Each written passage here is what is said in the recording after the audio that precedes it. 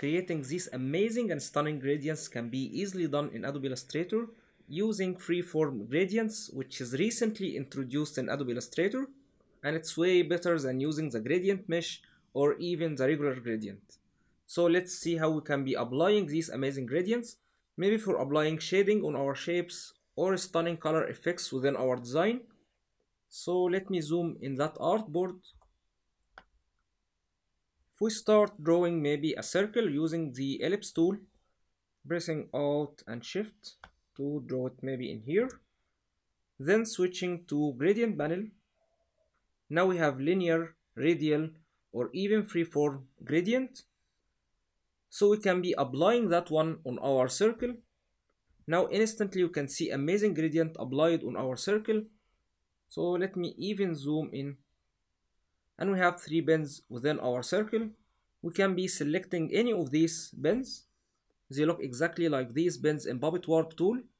And let's even change that color by double clicking that pen.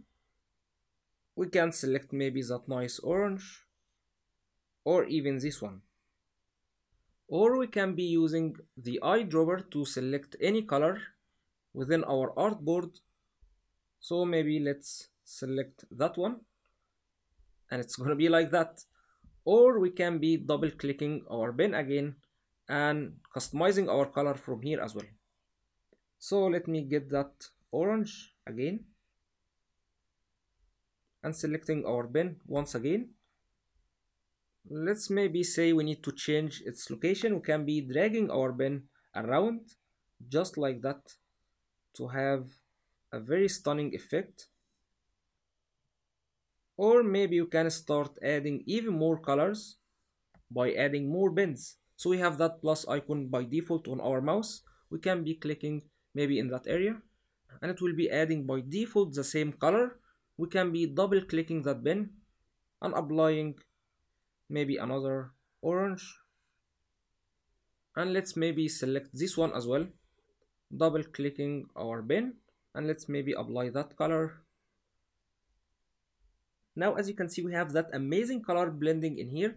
We didn't even do anything, we are adding few pens, and you can see that nice transition between colors. We have that sort of green in here, and also we have nice orange transition between these two colors. And even we can be controlling the spreading of each color. So let's maybe select that one. We have that dotted circle around our pen. We can be controlling this one to increase the range of our color like that. So let's maybe add another color as well in that area and double clicking that color. We have a spread option as well in here. We can control that one from that slider. Then we can be applying our color. So you can change that one as you want, or you can be changing your color. So let's maybe select that circle in here using our selection tool. Now we can't see our color stops or these pens within our circle. However, we can see that gradient in here. So in order to see them, we can be pressing G to select our gradient tool, or you can select your gradient tool as well from your toolbar, and you will see your color stops. You can be customizing them, or even you can be drawing in lines instead of points.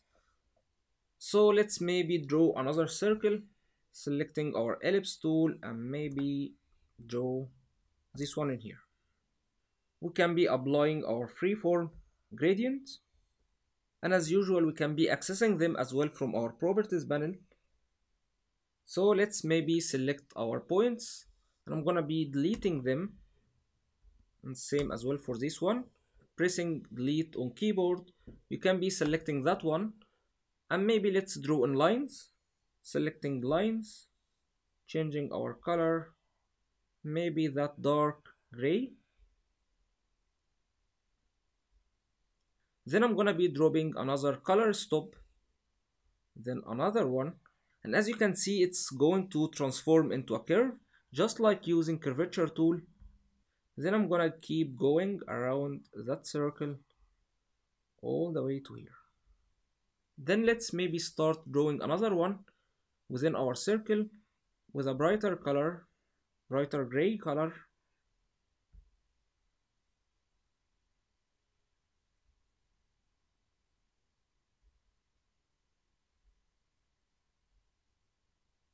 Then I'm gonna be switching to points and adding a point in that area with a slightly brighter color. Then let's deselect our circle, pressing command and clicking outside. And we have that nice gradient radial color. Of course we can do that with using radial gradient. However, in that case we have more control over our gradient, especially if we're applying that gradient on a very complicated shape. We can be easily controlling our gradient within our shape. And as usual, complicated shapes are usually made by simple shapes. So for instance, we have that circle, we can start duplicating that one, or maybe use multiple circles with different gradient and maybe have a shape like that one in here, or maybe that one, and so on. I'm pretty sure you're gonna be loving this tool once you start messing around with this amazing tool.